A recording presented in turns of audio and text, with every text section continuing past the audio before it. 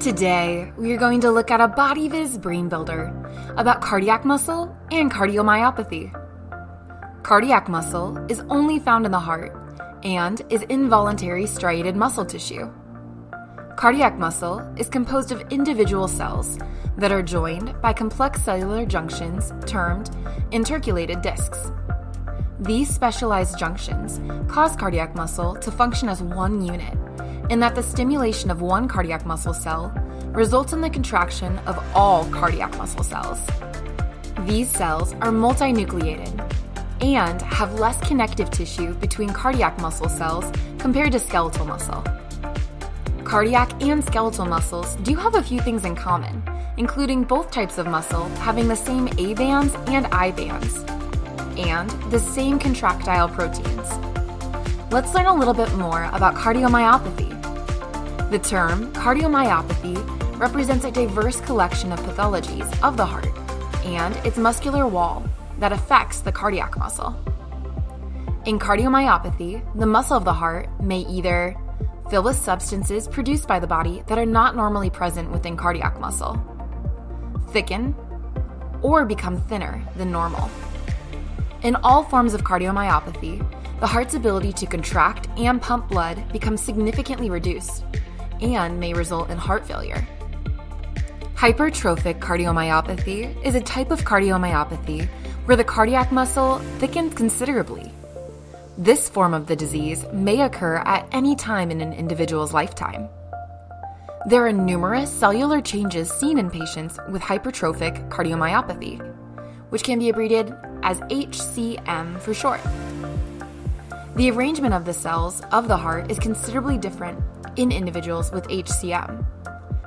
Rather than being arranged in straight, parallel bundles of cells, cardiac cells are often seen perpendicular to each other, or are described as being in a basket weave pattern.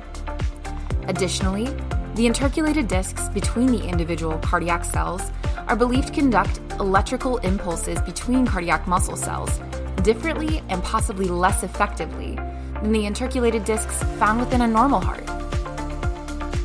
Next, we will look at the symptoms, causes, and treatments for hypertrophic cardiomyopathy, and finally, give a patient example.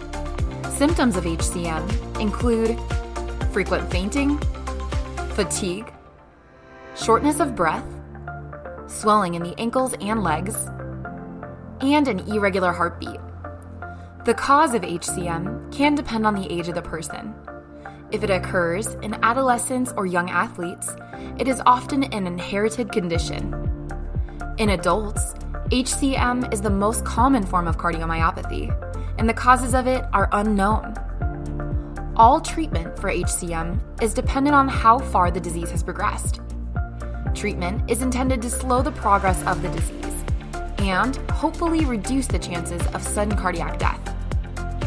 Any medications prescribed will reduce heart rate and/or strengthen the contraction of the patient's heart.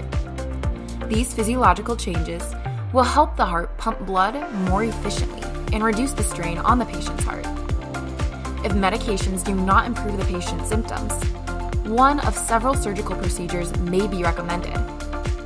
In addition, patients will be recommended to make significant changes in their lifestyle, including the introduction of moderate intensity physical activity, or the reduction of physical activity from intense to moderate levels in younger patients, avoiding the consumption of alcohol and the use of tobacco products, obtain and maintain a healthy weight, and lastly, eat a healthy diet. Finally, let's take a look at a patient example. You receive your patient's file and take a look. Age, 17. Sex, male. Chief complaints, fatigue and fainting at practice.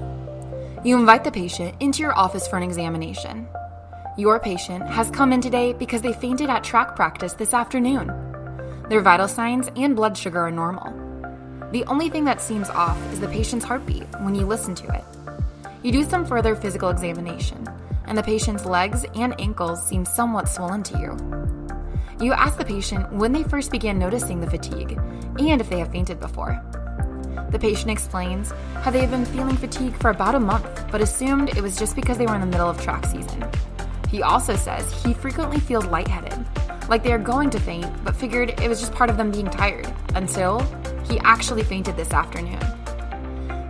You have an echocardiogram performed on the patient to see if the patient's heart muscle is unusually thick. From the echocardiogram, you confirm the diagnosis of HCM and talk with your patient about the changes they are going to have to make in their lifestyle, and schedule regular checkups to see how the patient is doing physically and mentally. This is a classic example of hypertrophic cardiomyopathy. Thank you for watching this Brain Builder video. Please like and subscribe to our BodyViz channel. Or, if you're new at BodyViz, check out our other anatomy resources and schedule a demo at bodyviz.com.